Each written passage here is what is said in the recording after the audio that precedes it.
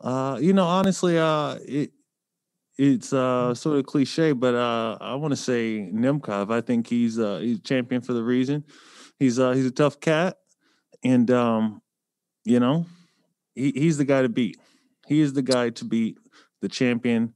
I want to have the light heavyweight belt, and after that, then clean up the rest of the tournament.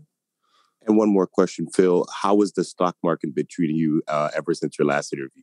Funny you should ask. I was just upstairs looking at it. It's just been big. I was probably over invested in big tech, and obviously, I actually got my money out before it went crazy downward. So now I'm actually looking into some other things to invest in.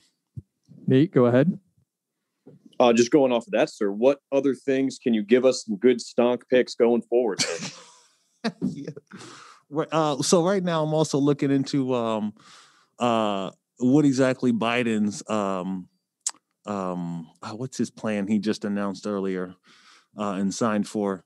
It's a $1.9 trillion infrastructure bill. So I'm looking into raw materials and what exactly is going to get done first and soonest, and kind of some small stuff, construction stuff that I might invest in. Construction. Okay, interesting. But back to the fight. On Instagram, you said, I hope you guys are ready. What should the viewers be ready to see on Friday night? That's the thing. I don't know. It's going to be crazy, though. It's going to be crazy. I can promise you that. Right now, I know Nemkov. You know when you get you skate by with a win, and this time he's coming to make a statement that he is the rightful champion, and I am coming to say no, you're not. And so, it's definitely going to be a very aggressive and exciting fight. Mike? Hey, Phil. So is this the perfect time for you guys to fight? You have the second longest active streak, obviously split decision. Didn't go your way last time. You said he's champion for a reason. Do you feel like everything lined up for this to be the perfect time for you guys to run this back? You feel it. That's why you would even ask a question like, because you feel it. You know what I'm saying? Yep. You feel that. You put it out there. I was already thinking it, but you felt it too. So you know it's real. You know what I mean? I felt it. You felt it. It's real. I look back at that loss and I'm like, hey, I never wish I would lose, but at the same time, I do feel like it adds a little bit more theatrics to this moment and how sweet it will be to win the belt back from a very close decision and in such an amazing light heavyweight tournament. Cliche media question is my last one. More important to win this rematch or to get your belt back? It's the same one. It's the same fight. Belt back. And then you can work towards that's a very emotional, to me, that's an emotional question. And I'm very non-emotional about fighting at all. It's a job and I do it because it's fun. And I'm about being a champion. Thanks, Phil. All right, Dylan. Hey there, Phil. Appreciate you making some time. Yeah, you bet. I just wanted to ask with the dialogue of this being part of a Grand Prix, and I've talked to a couple fighters who have captured both lineal championships and Grand Prix titles, and it seems like that Grand Prix title almost supersedes the divisional hardware in a certain regard. Is that a sentiment you share? Should you get the ideal outcome and end up winning this entire Grand Prix? Well, the last time I was in a light heavyweight tournament, that was more difficult than a 5-round fight. That's for sure. That's for certain. So there's that. However, that is not this tournament. This tournament is for sure absolute craziness. So, yes, beating Nemkov and winning the belt will be a special thing, a special moment, and I'll be extremely excited. But this tournament it has too many of the who's, and this will be one to be remembered. Alex? Hi, Phil. So you only fought once in 2020, and the last time you only fought once was in 2011. I just wanted to know, if only fighting once had any effect on your mentality, on your just any effect on you at all? I don't. Honestly, I don't think so. Luckily for me, I keep myself very active in the gym. I don't think I ever was. My weight was never out of control. I stay fairly close to weight. I don't even check weight. I can look in the mirror and tell where I'm at pretty within a pound or two. So I manage my weight well. I stay in the gym. I put on just a little bit of muscle, and I'm just constantly cleaning up my technique and build new skills. So I don't feel like I lost anything. I might have actually extended my career just by having less damage, more technique, right? And I just made the most out of 2020, which was a very disappointing year for a lot of people in a lot of different ways. And I feel like I was blessed in the sense that I was able to turn that into a positive for myself. Awesome. Thank you. Yes. All right, Max. Hi, Phil. I'm Max Morales from MMA Pit. And you have this rematch with Nemkov and a chance of potential rematches with Anthony Johnson and Ryan Bader. That's something adding flavor to the Grand Prix, or only the belts in mind for you? And is there some sort of dream final for you? Yeah, all of those matchups are, all of those matchups are freaking awesome. I am definitely motivated to avenge a loss, but in all things, I am just more motivated about winning this tournament because this is it has some of the who's who of the sport of the light heavyweight division.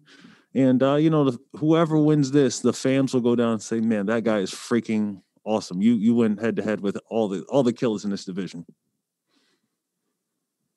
And given your career with thinking on a victory of these Grand Prix, what would you do with that belt? Would you pursue a double championship, or what would it be in your mind? What would be on my mind? Probably nice little family vacation, trip to Legoland when it reopens. Just simple things. I'm a simple man. As far as fighting goes, I've always been open to anything. Ronald? This is Ronald E. Smith from Getting Real. Phil, how you doing, man? Ready to get real. That's what I'm talking about, man. There you go. And as for yourself, 5 days ago, you posted on your Instagram, you said, don't sleep on me. And I feel that a lot of, in your career, people have slept on your name. So in this tournament, what would it mean for you in this tournament to finally let people know who the real Phil Davis is? Man, it's a fun thing just to be able to come in with a little bit of shot value. Once upon a time, I didn't have as many skills in terms of striking, and slowly over the years, I've been adding it into my arsenal. And I don't know that my wrestling and grappling has always been one of those things. Like, people know, like, do not let this fool take you down. Don't do it. And so I've been able to use that as leverage to threaten that, and then extend my striking. And now I'm at a place where I can use my striking to set up my takedowns, my grappling, and truthfully use all of it to find the place where my opponents are weakest. And I'm a much more well-rounded fighter than probably most people know. But truthfully, I would much rather have my performance show that than explain it to you. I'd rather just, show you. And when it's all said and done, what would it mean for you personally to win the title? To win the title, man, that's what you get in this game to do. That's what it's all about. That's the reason why. That's the why. Sam Oakley. Hi, Phil. Sam Oakley from MMA UK here. So you've mentioned in previous questions wanting to get that win back over Vadim Nemkov. I was wondering, that first fight factor into your mindset going into this weekend? Does it fuel your motivation that bit more to try and get this one back? Do you feel like you know him better and you have a better handle on him than you did when you went into the first fight? Or does that not really affect your mindset too much? I think it's a mistake to think that you know a guy or think you know what he's going to do or think you know how he's thinking. I approach it almost as a brand new fight. Because it keeps me from falling into the trap of underestimating him or thinking maybe he didn't improve here or he didn't improve there. No. I have a limited knowledge of what you like to do and what I think your plan of attack will be. And my job is just to come at you with a blank slate and take in, because especially with rematches, they tend to be completely different from the first ones a lot of times. Just because guys are kind of doing round 6, so or round 4 of the first fight. And so I want to come in with a complete blank slate. I kind of have an idea what you do, but I'm approaching it brand new. That just allows me to see what's coming at me and make adjustments based on what he's doing and not what I think he's going to do. So I feel like Bellator recently, as well as other promotions, but it's been showcasing that it's a great MMA. It's not just in the UFC. You can find it all over the world, all different promotions. And this tournament with all of the legends, the former champions, the big names, and the newcomers, it's got a lot of eyes on the Bellator. It might not be that otherwise. So I just wanted to give your thoughts on that. Like, do you feel some sort of obligation to showcase the Bellator brand and show people who may normally only watch the UFC that, hey, elite world-class MMA can be found in promotions all over the world? Oh, absolutely. I'm always down to rep my team. I rep the Bellator banner. This is my family. And yeah, absolutely. We have some of the best fighters in the world. Definitely the best light heavyweight division. This is the best light heavyweight tournament ever. All right, last one here. Go ahead, Will. Hey, Phil. You've had a amazing career so far, and it seems like in Bellator, the judges just haven't been very nice to you, and you've come out on the wrong end of 3 out of 4 split decisions, and a couple of them, the media thought that you did win. What can we expect to see out of you in the tournament to keep these judges from screwing you over again? Yeah, no, I don't really blame the judges. I never do. Judges got a tough job, man. They take a lot of punches and they can't throw any. They got a tough job. I think it's up to me to end it in regulation or make such a one-sided fight that pretty much everybody knows who won. All right, thanks for the time, Phil. Thank you, everybody.